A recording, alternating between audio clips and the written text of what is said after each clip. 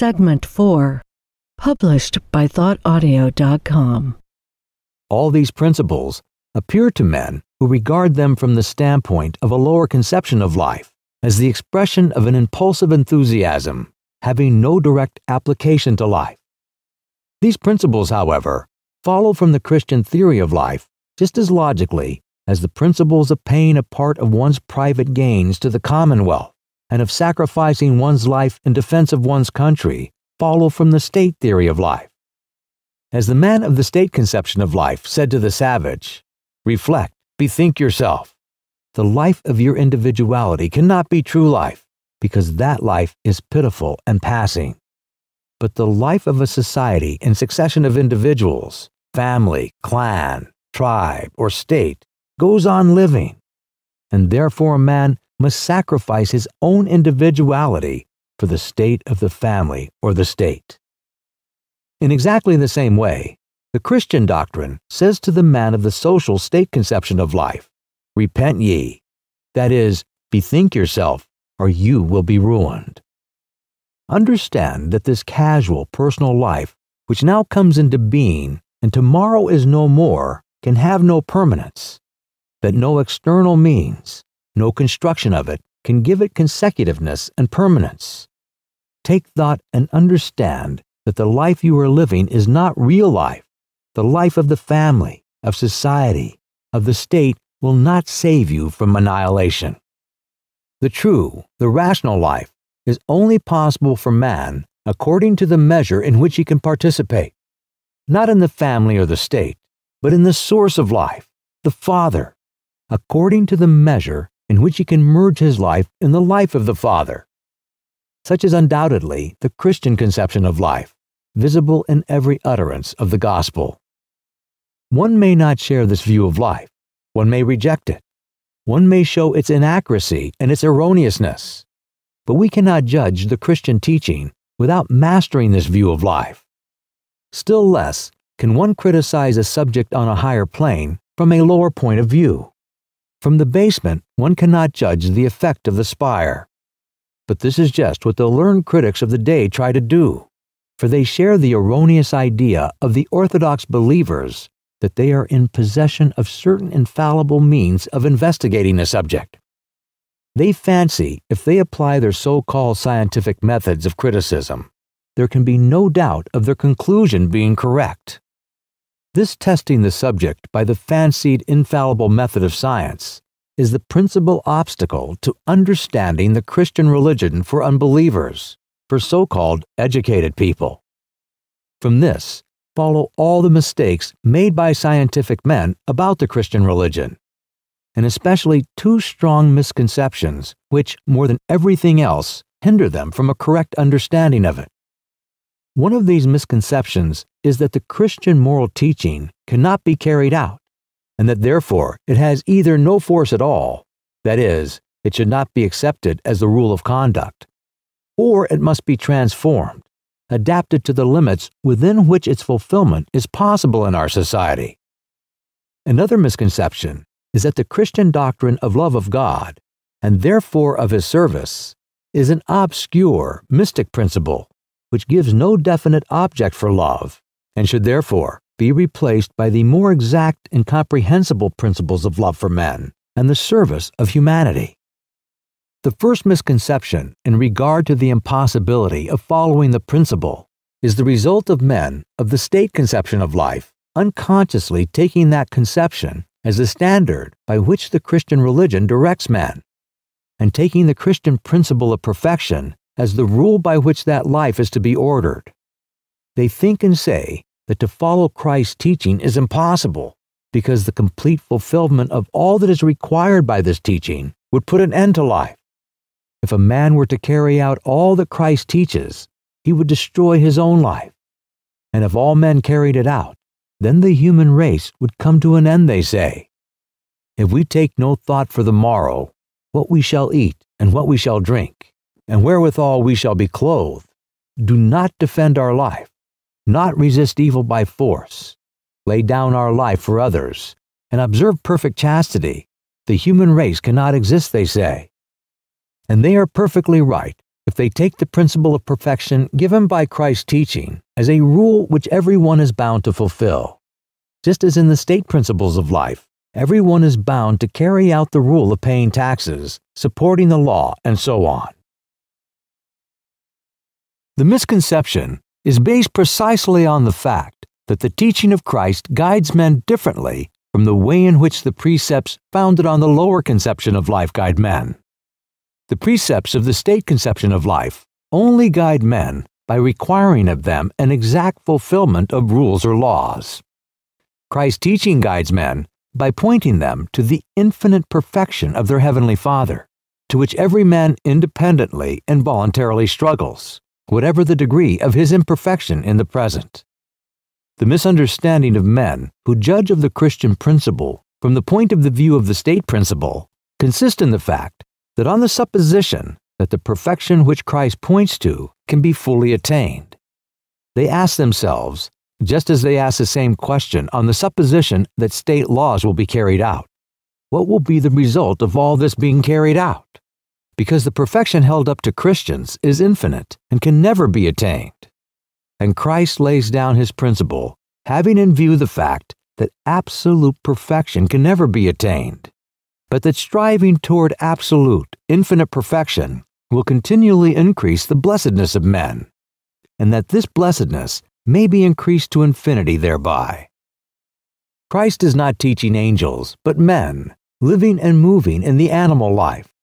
And so, to this animal force of movement, Christ, as it were, applies the new force, the recognition of divine perfection, and thereby directs the movement by the resultant of these two forces. To suppose that life is going in the direction to which Christ pointed it is just like supposing that a little boat afloat on a rapid river and directing its course almost exactly against the current will progress in that direction. Christ recognizes the existence of both sides of the parallelogram, of both external, indestructible forces of which the life of man is compounded, the force of his animal nature and the force of the consciousness of the kinship to God.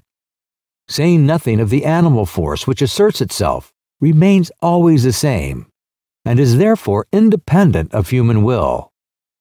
Christ speaks only of the divine force, calling upon a man to know it more closely, to set it more free from all that retards it, and to carry it to a higher degree of intensity.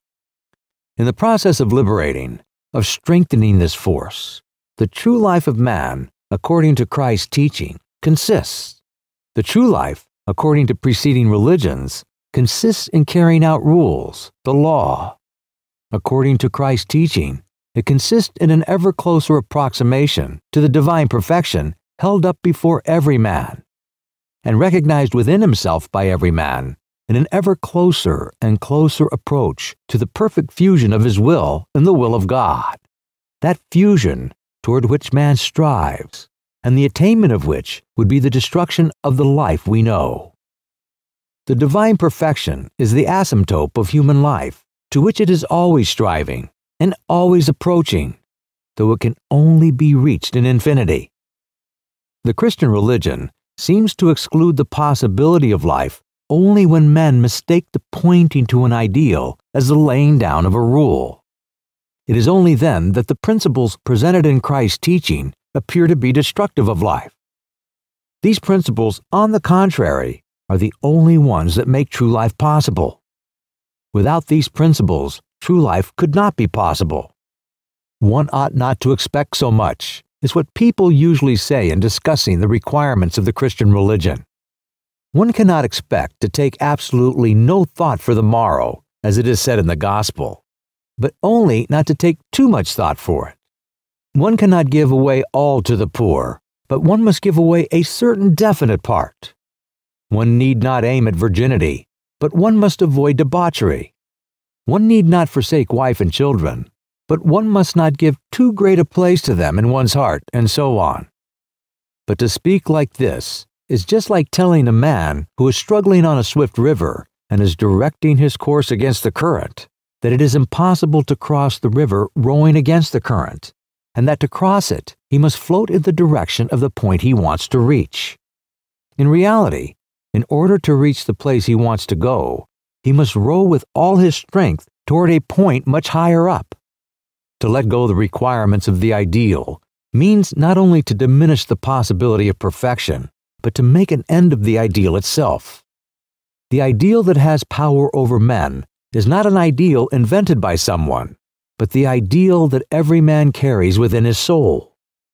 Only this ideal of complete infinite perfection has power over men and stimulates them to action. A moderate perfection loses its power of influencing men's heart. Christ's teaching only has power when it demands absolute perfection, that is, the fusion of the divine nature, which exists in every man's soul with the will of God, the union of the Son with the Father. Life according to Christ's teaching consists of nothing but this setting free of the Son of God, existing in every man, from the animal, and in bringing him closer to the Father. The animal existence of a man does not constitute human life alone. Life according to the will of God only is also not human life. Human life is a combination of the animal life and the divine life, and the more this combination approaches to the divine life, the more life there is in it. Life according to the Christian religion is a progress toward the divine perfection. No one condition, according to this doctrine, can be higher or lower than the other. Every condition, according to this doctrine, is only a particular stage, of no consequence in itself, on the way toward unattainable perfection, and therefore in itself it does not imply a greater or lesser degree of life. Increase of life, according to this, consists in nothing but the quickening of the progress toward perfection, and therefore the progress toward perfection of the publican Zacchaeus, of the woman that was a sinner, and of the robber on the cross, implies a higher degree of life than the stagnant righteousness of the Pharisee. And therefore, for this religion, there cannot be rules which it is obligatory to obey. The man who is at a lower level but is moving onward toward perfection is living a more moral, a better life, is more fully carrying out Christ's teaching than the man on a much higher level of morality who is not moving onward toward perfection. It is in this sense that the lost sheep is dearer to the Father than those who were not lost. The prodigal son, the piece of money lost and found again, were more precious than those that were not lost. The fulfillment of Christ's teaching consists in moving away from self toward God. It is obvious that there cannot be definite laws and rules for this fulfillment of the teaching. Every degree of perfection and every degree of imperfection are equal in it. No obedience to laws constitutes a fulfillment of this doctrine, and therefore, for it, there can be no binding rules and laws. From this fundamental distinction between the religion of Christ and all preceding religions based on the state conception of life, follows a corresponding difference in the special precepts of the state theory and the Christian precepts. The precepts of the state theory of life insist for the most part on certain practical prescribed acts, by which men are justified and secure of being right. The Christian precepts, the commandment of love is not a precept in the strict sense of the word, but the expression of the very essence of the religion, are the 5 commandments of the Sermon on the Mount, all negative in character. They show only what at a certain stage of development of humanity men may not do. These commandments are, as it were, signposts on the endless road to perfection, toward which humanity is moving, showing the point of perfection which is possible at a certain period in the development of humanity. Christ has given expression in the Sermon on the Mount to the eternal ideal toward which men are spontaneously struggling, and also the degree of attainment of it to which men may reach in our times. The ideal is not to desire to do ill to anyone, not to provoke ill will, to love all men. The precept showing the level below which we cannot fall in the attainment of this ideal is the prohibition of evil speaking, and that is the first command. The ideal is perfect chastity, even in thought. The precept showing the level below which we cannot fall in the attainment of this ideal is that of purity of married life, avoidance of debauchery. That is a second command, The ideal is to take no thought for the future, to live in the present moment. The precept showing the level below which we cannot fall is the prohibition of swearing, of promising anything in the future, and that is the third command. The ideal is never for any purpose to use force. The precept showing the level below which we cannot fall is that of returning good for evil, being patient under wrong, giving the cloak also. That is the fourth command. The ideal is to love the enemies who hate us. The precept showing the level below which we cannot fall is not to do evil to our enemies, to speak well of them, and to make no difference between them and our neighbors. All these precepts are indications of what, on our journey to perfection, we are ready fully able to avoid, and what we must labor to attain now, and what we ought by degrees to translate into instinctive and unconscious habits. But these precepts, far from constituting the whole of Christ's teaching and exhausting it, are simple stages on the way to perfection. These precepts must and will be followed by higher and higher precepts on the way to perfection held up by the religion, and therefore it is essentially a part of the Christian religion to make demands higher than those expressed in its precepts, and by no means to diminish the demands either of the ideal itself or of the precepts, as people imagine who judge it from the standpoint of the social conception of life. So much for one misunderstanding of the scientific men in relation to the import and aim of Christ's teaching. Another misunderstanding arising from the same source consists in substituting love for men, the service of humanity, for the Christian principles of love for God and His service.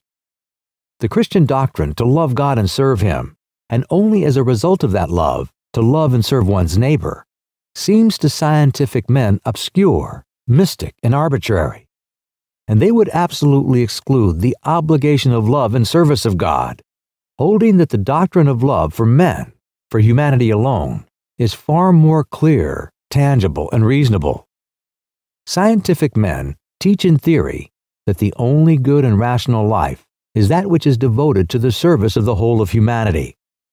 That is for them the import of the Christian doctrine, and to that they reduce Christ's teaching. They seek confirmation of their own doctrine in the gospel on the supposition that the two doctrines are really the same. This idea is an absolutely mistaken one. The Christian doctrine has nothing in common with the doctrine of the positivists, communists, and all the apostles of the universal brotherhood of mankind, based on the general advantage of such a brotherhood. They differ from one another, especially in Christianity's having a firm and clear basis in the human soul, while love for humanity is only a theoretical deduction from analogy. The doctrine of love for humanity alone is based on the social conception of life. The essence of the social conception of life consists in the transference of the aim of the individual life to the life of societies of individuals, family, clan, tribe, or state. This transference is accomplished easily and naturally in its earliest forms, in the transference of the aim of life from the individual to the family and the clan. The transference to the tribe or the nation is more difficult and requires special training, and the transference of the sentiment to the state is the furthest limit which the process can reach. To love oneself is natural to everyone, and no one needs any encouragement to do so. To love one's clan who support and protect one, to love one's wife, the joy and help of one's existence, one's children, the hope and consolation of one's life, and one's parents, who has given one life and education, is natural. And such love, though far from being so strong as love of self, is met with pretty often. To love, for one's own sake, through personal pride, one's tribe, one nation, though not so natural, is nevertheless common. Love of one's own people who are of the same blood, the same tongue, and the same religion as oneself is possible, though far from being so strong as love of self, or even love of family or clan. But love for a state, such as Turkey, Germany, England, Austria, or Russia, is a thing almost impossible. And though it is zealously inculcated, it is only an imagined sentiment. It has no existence in reality, At that limit, man's power of transferring his interest ceases, and he cannot feel any direct sentiment for that fictitious entity.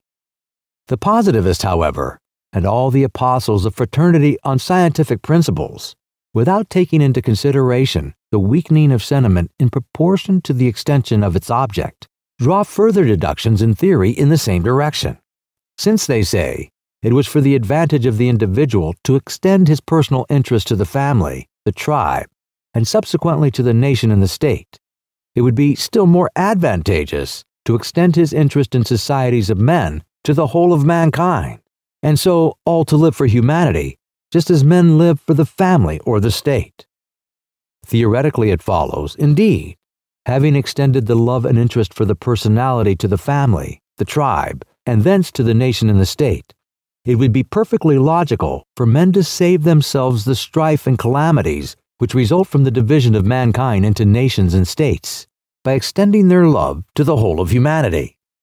This would be most logical, and theoretically, nothing would appear more natural to its advocates, who do not observe that love is a sentiment which may or may not be felt, but which is useless to advocate.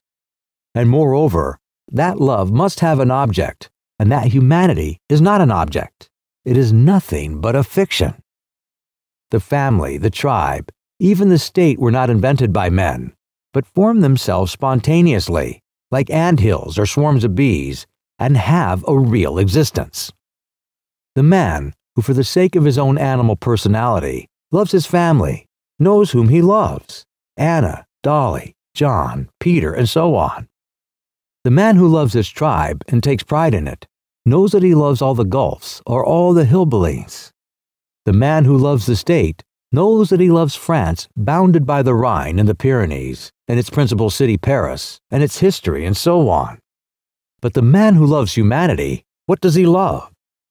There is such a thing as a state, as a nation.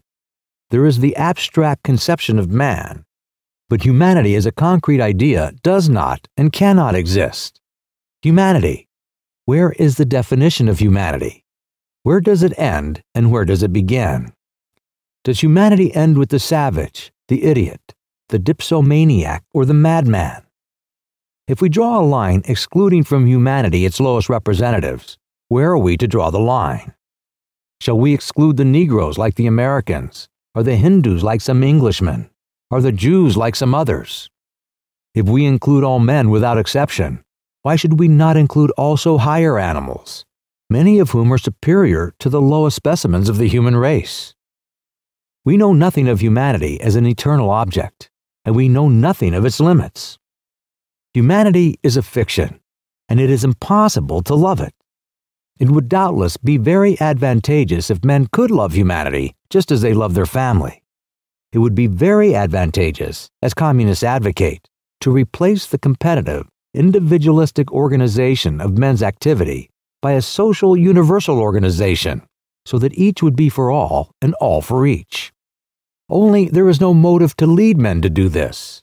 The positivists, the communists, and all the apostles of fraternity on scientific principles advocate the extension to the whole of humanity of the love men feel for themselves, their family, and the state. They forget that the love which they are discussing is a personal love, which might expand in a rarefied form to embrace a man's native country, but which disappears before it can embrace an artificial state such as Austria, England, or Turkey, and which we cannot even conceive of in relation to all humanity, an absolutely mystic conception. A man loves himself, his animal personality. He loves his family. He even loves his native country. Why should he not love humanity? That would be such an excellent thing. And by the way, it is precisely what is taught by Christianity. So think the advocates of positivist, communistic, or socialistic fraternity. It would indeed be an excellent thing, but it can never be. For the love that is based on a personal or social conception of life can never rise beyond love for the state.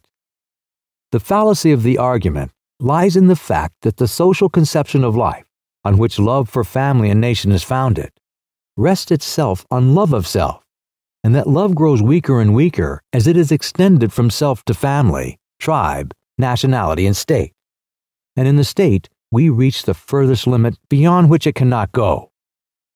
The necessity of extending the sphere of love is beyond dispute, but in reality, the possibility of this love is destroyed by the necessity of extending its object indefinitely, and thus the insufficiency of personal human love is made manifest. And here advocates of positivist, communistic, socialistic fraternity propose to draw upon Christian love to make up the default of this bankrupt human love. But Christian love only in its results, not in its foundations. They propose love for humanity alone, apart from the love for God. But such a love cannot exist. There is no motive to produce it. Christian love is the result only of the Christian conception of life, in which the aim of life is to love and serve God. The social conception of life has led men, by a natural transition from love of self and then of family, tribe, nation, and state, to a conscientiousness of the necessity of love for humanity, a conception which has no definite limits and extends to all living things. And this necessity for love of what awakens no kind of sentiment in a man is a contradiction which cannot be solved by the social theory of life. The Christian doctrine in its full significance can alone solve it by giving a new meaning to life. Christianity recognizes love of self, of family, of nation, and of humanity, and not only of humanity, but of everything living, everything existing. It recognizes the necessity of an infinite extension of the sphere of love. But the object of this love is not found outside self in societies of individuals, nor in the external world, but within self, in the divine self, whose essence is that very love which the animal self is brought to feel the need of through its consciousness of its own perishable nature. The difference between the Christian doctrine and those which preceded it is that the social doctrine said, "Live in opposition to your nature, understanding by this only the animal nature. Make it subject to the external law of family, society, and state." Christianity says, "Live according to your nature, understanding by this the divine nature. Do not make it subject to anything, neither you, an animal self, nor that of others, and you will attain the very aim to which you are striving when you subject your external self." The Christian doctrine brings a man to the elementary consciousness of self, not only of the animal self, but of the divine self, the divine spark, the self as Son of God, as much God as the Father himself, though confined in an animal husk. The consciousness of being the Son of God, whose chief characteristic is love, satisfies the need for the extension of the sphere of love to which the man of social conception of life has been brought. For the latter, the welfare of the personality demanded an ever-widening extension of the sphere of love. Love was a necessity and was confined to certain objects, self, family, society. With the Christian conception of life, love is not a necessity and is confined to no object. It is the essential faculty of the human soul. Man loves not because it is in his interest to love this or that, but because love is the essence of his soul, because he cannot but love. The Christian doctrine shows man that the essence of his soul is love, that his happiness depends not on loving this or that object, but on loving the principle of the whole, God, whom he recognizes within himself as love, and therefore he loves all things and all men. And this is the fundamental difference between the Christian doctrine and the doctrine of the positivist, and all the theorizers about universal brotherhood on non-Christian principles. Such are the two principal misunderstandings relating to the Christian religion, from which the greater number of false reasonings about it proceed. The first consists in the belief that Christ's teaching instructs men, like all previous religions, by rules, which they are bound to follow, and these rules cannot be fulfilled. The second is the idea that the whole purport of Christianity is to teach men to live advantageously together as one family, and to attain this, that we need only to follow the rule of love to humanity, dismissing all thought of love of God altogether. The mistaken notion of scientific men that the essence of Christianity consists in the supernatural and that its moral teachings is impractical constitutes another reason of the failure of men of the present day to understand Christianity. We hope you enjoyed this interesting audio title. For more information on all of our titles, please visit us at thoughtaudio.com.